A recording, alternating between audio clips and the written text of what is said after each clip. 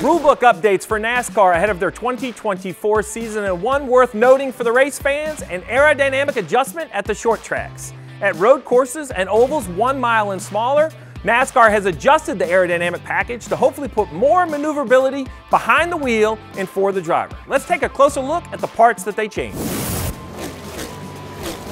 When you watch racing in NASCAR in 2023 at the short tracks and at the road courses, this was the rear floor and the diffuser of the race car. This is the size, this is how many vertical fences or strakes that they had.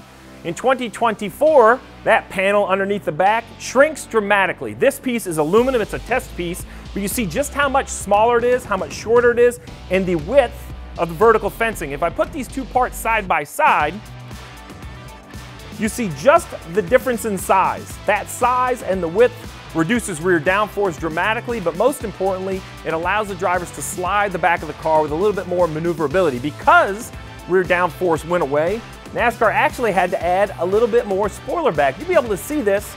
It's not a whole lot, 1 inch taller and 1 inch wider on either side. So overall, all of this together, the same amount of downforce, but with a much different feel. The drivers who tested it said that they could slide the back of the car around, hopefully adding maneuverability, widening out the racetrack, and most importantly, setting up passes at the short track.